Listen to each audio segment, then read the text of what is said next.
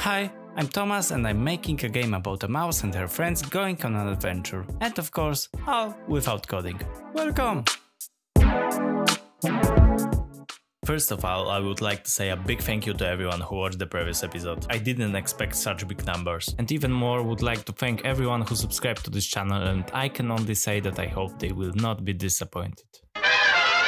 As I said in the previous episodes, today I will tell you what I have done so far. Let's start with the character model. It's quite simple and modeled after the characters from the game A Short Hike. I did the animation myself as well as the model in Blender. It's still missing the jump animation, but I think it's just a matter of time to put it in. Although I don't know if jumping will be needed at all. The texture of the model is made thanks to UV mapping all vertices at single point, marking only one color. This treatment allows me to save space by using only one texture with a color palette for each character. I'm not sure if this will be the final look of the game. I'm planning to improve my skill in pixel art and try to combine 3D models with textures done just in this style. This is still a subject to think about. Thanks to the minimalist characters, I have no problem making multiple NPCs. I have already made a model of a wolf, a bull and a snake, thomouse friends, and a model of a vixen, although for the sake of the game's plots I prefer not to show her for now. I also made a couple of scenes. Some models I made myself, such as the bed or the desk with the computer,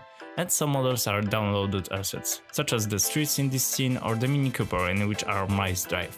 I would like to replace all the 3D assets downloaded so far with my models in the future. As I said, I'm not quite convinced yet about the chosen style. I would be glad if you let me know in the comments if you like the vision I have created so far. To get the pixelization effect I used this shader. I found a tutorial for creating it in the depths of YouTube and a friend helped me to improve it. If I find a tutorial, I will link it in the description. To make the pixelization effect look like this and not like that, I have to use one more shader, the toon shader. Temporary is a downloaded assets too, but I plan to move on my own in the future if I eventually learn how to use this thing. Did I mention that I don't know anything about coding? At this point, Adventure Creator comes to my help. These assets I have no intention of replacing with anything. I show you how it works by designing one of the scenes for the game. But first, we need to model it. The scene will be very small and will take place in the stairwell by the intercom. Since I'm making the game myself and this is my first time, I don't want to pay too much attention to details and I tried to make a simple models. We all know what's gonna happen next. Oh shit, here we go again.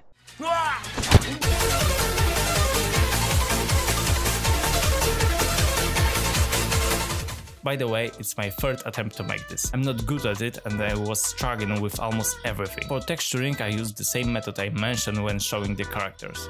And for the intercom I decided to make its own texture. At this moment my girlfriend called me to play Fortnite. So I finished this on my own.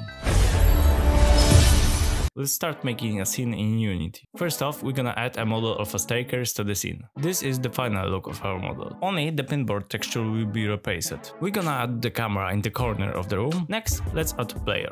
Hit play, and now it's falling to the bottom, just like my account balance. It's because I messed up the collider by giving it to the wrong object. Quick repair and voila, we can move now. I was struggling to set up a camera that was not clipping into the wall, but I gave up and left it for later. I added my NPCs, but I hid them for now. Let's set up the first hotspot. It's in the Adventure Creator game editor. I click on a hotspot, set up the name, intercom, and add new. After that, the AC creates a yellow box that I can set up everywhere I want. Let's create a new action by clicking plus button and setting this to look at, because I would like to make looking at the intercom the first interaction. Now when I hit play, a symbol of interaction will appear, but when I click E, nothing happens. That's because I didn't set up the action list. Now I create a new action list and that's how the visual scripting style of doing things in AC looks. I set up the action type to dialog, check player line and write simple text. Let's go back to the game and now it's working. So, if my player wants to call a snake, we must add a snake too. That's because if we didn't add him to the scene, we won't be able to choose him in the dialogue action. Let's go with the simple process of adding a new NPC in Adventure Creator and now we can hide him somewhere else. Next, I turn off the gravity, set up the color of a snake and now we can go back to the action list to add new action, which is turning off look at interaction. Then add a new action, talk to, and create a dialogue between the player and the snake. Hit play once again and we got this.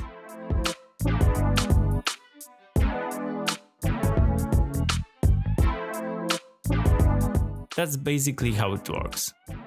So I'm gonna finish my scene alone because I don't want to extend this video too much, so see you in the next devlog. Bye!